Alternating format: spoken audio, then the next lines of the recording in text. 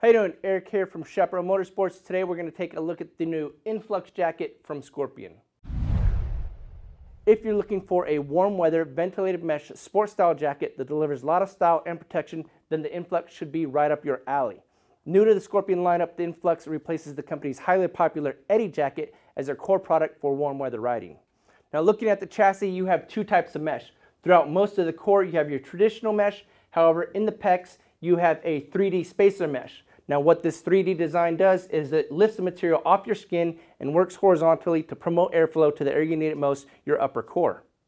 Beyond the mesh, you have 600D panels in the high abrasion zones of the shoulders and elbows, and for impact protection you have SAS Tech CE certified SC1 and 2 armor in the shoulders and elbows.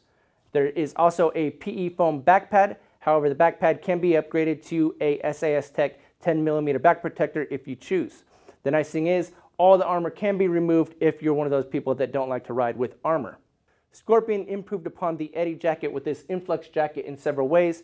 They improved the overall look and style with more raised areas in the shoulders and triceps, and then you have the raised area in the abdomen as well. This gives a nice design aesthetic to the jacket, and for guys like me that don't have an Adonis body, it kind of gives us a little bit of definition. They also improved upon nighttime riding with increased reflectivity. You have 3/4-inch stripes of hi-viz material going across the collarbone, just above the elbow, and along the backs of the shoulders so that when those headlights hit, you illuminate like a shooting star.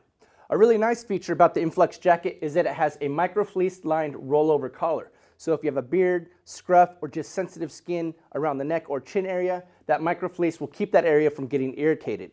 Now you can fine tune the jacket to suit your body style or riding type with adjustable tabs at the inner bicep. There's adjustable waist tabs, and then at the cuffs you have zippers which will allow for more airflow or improved comfort. Another important feature that we find on the Influx jacket that wasn't on the Eddy jacket is accordion stretch panels. Now these panels allow for ease of movement in key areas such as the shoulders and elbows. If you find yourself riding in cooler temperatures, you can always zip in the included air guard liner.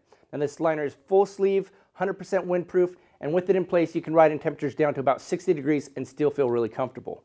Again, going back to the durability of this Influx jacket, you have a heavy-duty YKK main zipper with a molded TPR pull. Makes it easy to manipulate with your gloves on.